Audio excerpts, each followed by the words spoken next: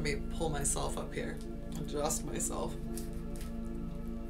So we are going to do a reading that is a little bit different. I've had these cards for years, actually, and I've never felt comfortable enough to do a reading for anyone with them because there are so many different messages, and I like to be able to pull the messages in and fluidly give them. A lot of stopping and starting actually kind of fucks up my jam. Like I commend other readers that can do that, but I need to be able to be in a space where I'm able to pull in the information and just kind of give it out as it's there. And if I'm too focused on what this means, what that means, I have a problem getting the messages through. So I waited a long time until I used these. So what we'll be doing is there are going to be two choices. You can listen to one or the other or all of them. It is really up to you. There will be the yellow, which is the action cards. There will be 3 different choices for action cards. And then there will be the pink, which is the outcome. And there will be 3 different timestamps for the outcomes. So what you could do is pick, you know, an action card or an action 1, 2, or 3. And then you can pick an outcome 1, 2, or 3. Or you can just watch all of it straight through, whatever resonates to you. Like I said, this is a really different than anything I've ever done. It's got a lot of different messages though, and there are so many different varied ways that you guys can get what you need. So I would like to start making this a thing. So let's do the shuffle. And I just like to write down the times that I start everything so you guys can fast forward if you want. Give me the messages for the planets for water signs, please. The first cards are planets, and then it goes signs, houses. 1 card, please. Signs for water signs. Or, excuse me, planets for water signs.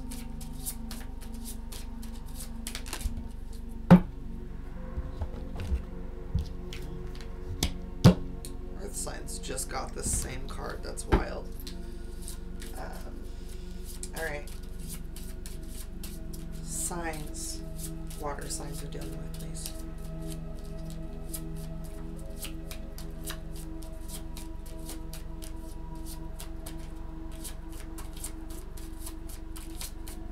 I totally forgot to do my intro with the... I'm starting over. I never do that. My bad, guys. Sorry. Real shuffle. 3 minutes. Totally apologize. I can't do my readings without doing that. That's probably why I'm all off the place. I ask my guides, my galactic guardians, my angels, my archangels, my ascended masters, please help me to set my ego aside so that I can give the water signs a message that is in their highest good today. Thank you, thank you, thank you. All right. Planets for water signs, please. Super embarrassed about that, guys, but no, I'm not going to do the readings without introducing them, like pulling them in. And yeah, see, there's 1 card, guys. Without pulling them in and stepping out myself. And to me, that is the way I do that. So 1 card, please. Jeez, thank you. Alright. Signs for water, please. Signs for water. Wow. Scorpio, you showing up here. Heavy. Houses for water, please. All right, so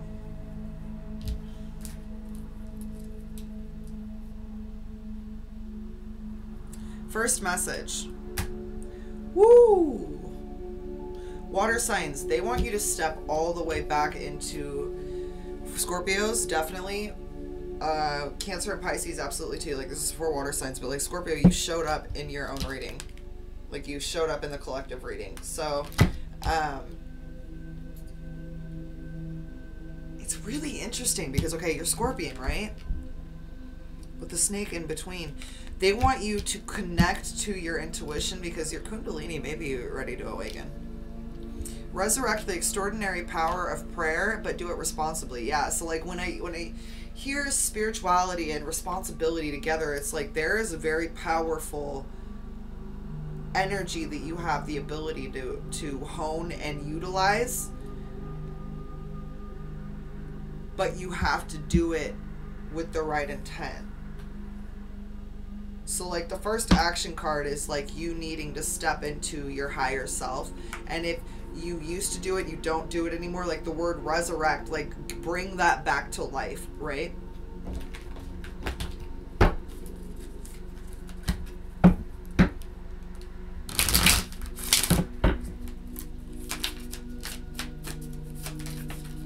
Why you gotta throw it on the ground though? I mean, really. In every moment, the universe is conspiring to bring me toward right-minding thinking and the energy of love. So yeah, they want you to step all the way back into your into yourself. Your kundalini is trying to awaken. But if you're always doing this, always doing this, always doing this, always doing this, like how can like your kundalini rise up when you're never sitting still for it to do so?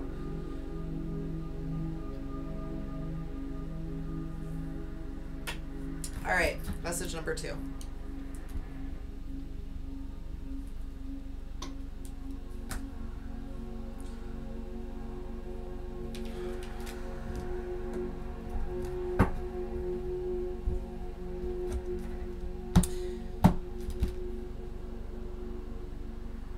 I'm definitely getting this as like self. Get to the heart of the lowest and highest aspects of success.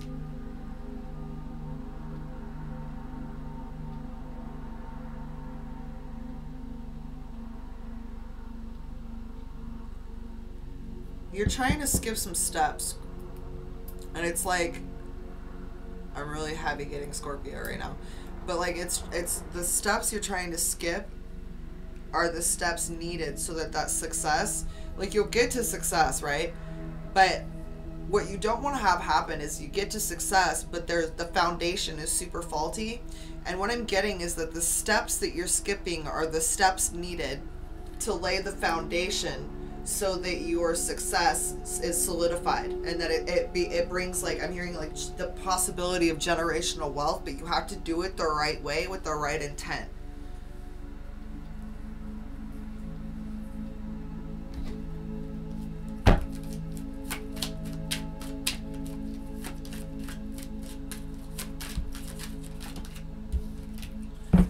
The universe is responding to what is being felt based off of your focused intent. Yeah, like I said, your intent right now is affecting your success, because you don't have, your intent is not what you say it is. Just the messenger. Okay, message number 3, action number 3. Wow. This is intense. Number 3. Do or die. You must control the situation and become a person of power and status. First off, being able to control anything outside of you is a lie. If you are someone trying to control things outside of you, you will never get there, simply because you are not controlled enough within you to control your own mind, which is actually what's creating every circumstance outside of you that you are trying to control. Mindfuck. I know. It's a fucking mindfuck. I'm gonna let you think about that for a minute while I sip some coffee.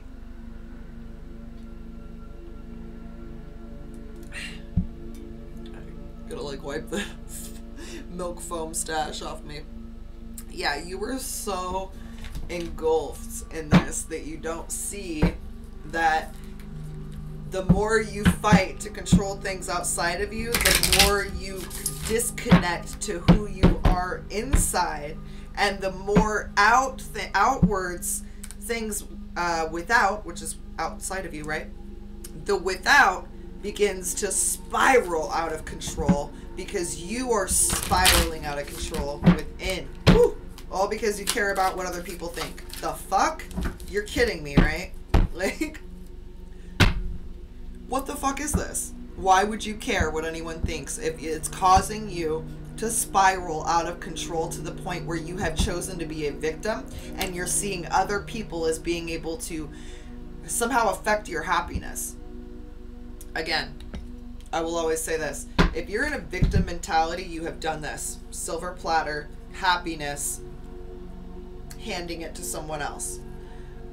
There's an adjustment there that needs to go, that's within, that needs to come from within. And you have to understand that the only control you have is the control over what you are doing, how you perceive things, what you are viewing, what you're focusing on. And what you focus on grows. In every moment, the universe is conspiring to bring me to right-minded thinking and the energy of love. Okay, we got that with, I think, number 2. The key to prayer is to forget what I think I need, okay? So there's like this list of all these things, of these expectations, these ideals that you have. Like this subconscious list. And if one thing is missed on there, no. Like, you do not understand the amount of energy that you're putting out trying to control something. It's very scorpionic energy, even if you are not a scorpion. Like, scorpions, like, think about a scorpion. Like, people don't like to fuck with scorpions. They don't want to get stung by a scorpion. You know, they're not trying to mess with the scorpion.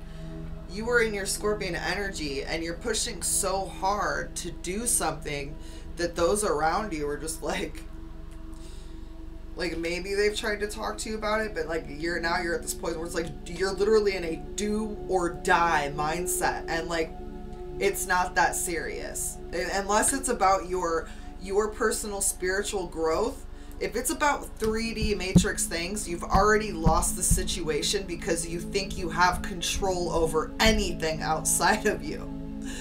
Get mad. I don't give a fuck. I'm on the cusp of Scorpio by one day, so ask me if I care if any of y'all are mad about these messages. I don't.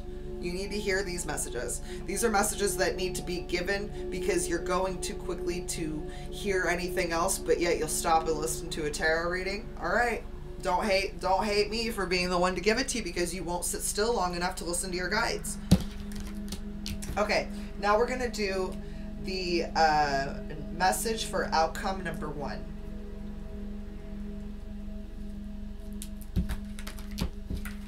Oh my god.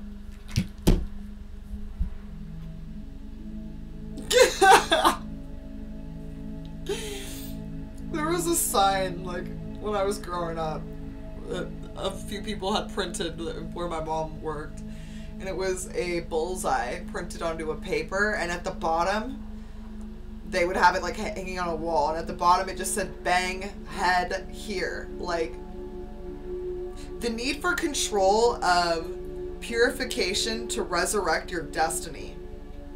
I have the hiccups. Again with the control. Again with thinking you have control. Unless you're purifying the way you're viewing your spirituality and you're diving into your spirituality and you're resurrecting your spirituality so that your kundalini can awaken, you have no control over anything outside of you. Like, this is out of control at this point.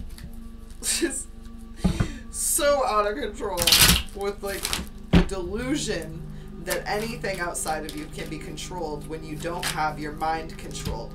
There's nothing wrong with what is being felt or viewed so long as it doesn't hinder the growth necessary to ascend to your true self. If you're trying to control things outside of you, you're not working on yourself. End of story. All arguments are invalid. Not here to argue with you. I'm just letting you know. The lack of control here creates all of the fuckery there. Everywhere you look. Because it's literally the same as when you walk into your house, and if your mind is a mess, you notice like those times that your house is a mess, your kitchen is a mess, your room is messy, your closet's messy, you've got your laundry's piled up because you've got other shit going on in your mind. The entire world is a mirror like that. Not just not your outer world of your house, but the entire world is like that. And if you will slow down long enough to understand that every single thing that happens is actually a message to a higher message that you actually place there yourself, mindfuck, I know, what? You will understand that the control only needs to come from what you're thinking and focusing on. And once you get that shit down, oh boy, you unstoppable. But that is going to require you to stop thinking that anything you do outside of you is going to change the things happening within you. If you're unhappy now, everything outside of you will make you unhappy at some point. It might like light your fire for a little bit, but at the end of the day, it's not going to be what solidifies your happiness, because you're still choosing to choose something outside of you as making you happy. I feel like I'm running in circles. I think you guys get the message, right? We're going to go to number 2 for the outcome. All right. The number 2 message for the water signs. Water signs! I need you guys to start meditating. Like, I need you guys to start meditating, okay? An obsession with the secrets of where you're going. If you meditated, you would know without a shadow of a doubt there would be a blind faith attached to every step that you take. I don't know what's gonna happen today, but it's gonna be a good fucking day. Why? Because the universe got me. When you can have a stupid, like childlike blind faith, the way a 5-year-old with somewhat healthy parents and life, right? Not all 5-year-olds had a healthy life, but like a regular one they might show in a TV show where there's no fuckery, you know, Hollywood, it's all fake. A 5-year-old that has support, right? How would you think if you just always had support?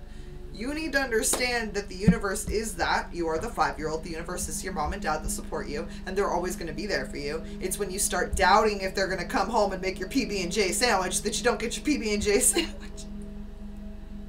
These analogies.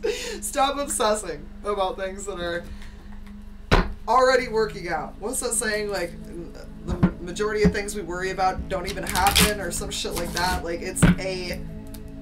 Oh my god, these fucking cards. Like, every single message I just read next to the other one. Before I even get there, I know I'm gonna be like, ah! You guys just... There's so much that you're trying to control. There's so many factors. You are not God. You are not God. You're not God. When I lean on certainty and faith... Can't make this up. I changed my mind about the world I see. Alright? They literally need you to be faithful and lean on the goodness of your mom and dad, the universe. Or your mom and mom, your dad and dad, however you prefer to view that. Okay? Like, that is really what needs to happen, number 2. Alright, the outcome of number 3. Ah, what a surprise. A power struggle resulting from the power of your career. You know how they say every level brings new devils? It's like, the more powerful you've gotten, like, you know when you're like working from the bottom, you're like, yeah, when I get to the top, this is shit I'm never gonna worry about. No, this shit that you worry about is way worse. Now this shit you worry about is dumb as hell. This is fucking, I'm about to go Krillus in the middle of your reading. Let me... The shit that you are struggling to get power over is not so much people, but yourself, because your negativity and like the thoughts you tell yourself. I don't want to say you're negative all the time, but like I'm getting that like you have ingrained subconscious beliefs that work against you, and you may need help from someone who knows how to break out of those timeline loops. Because your career is what you're focused on. And if you're having a power struggle from getting power, from having more power in your career, and it's like you've never had this much power before, you've never had this much, I'm hearing rope before, you're worried that too much rope you'll hang yourself. Like, and the thoughts that you're thinking of are not working towards you. Like, they're self-depreciating thoughts. You want thoughts that are like, fuck yeah, I'm the one for the job, I'm the only one for the job, everyone loves me, people are attracted to me, I'm magnetic. Like, just start saying that over and over and over again. Yeah, when I'm connected to my joyful presence, I attract support from the universe. So you have to be that universal support for yourself before the universe can step in, because it always matches what you do. I always say the universe is kind of like the mob, right? The energy you put out is the energy the universe gives back to you. Always, no doubt, there's no way around this, okay? So, all right, water signs, I hope that this helped you. I know this was a little bit different. It was a little bit longer than what a normal, like, read would be, but I have had these for a while and I just wanted to try them out. So if you enjoyed the reading, please leave a comment down below. If you liked it, please feel free to like the video. It's free to do that. It makes my day. And if you want to hit that subscribe button, super awesome as well. And thank you to everyone that is taking the time to subscribe, like the videos, and comment. I appreciate all of you. I hope that you are able to get the messages and the growth out of these that you need. Namaslay.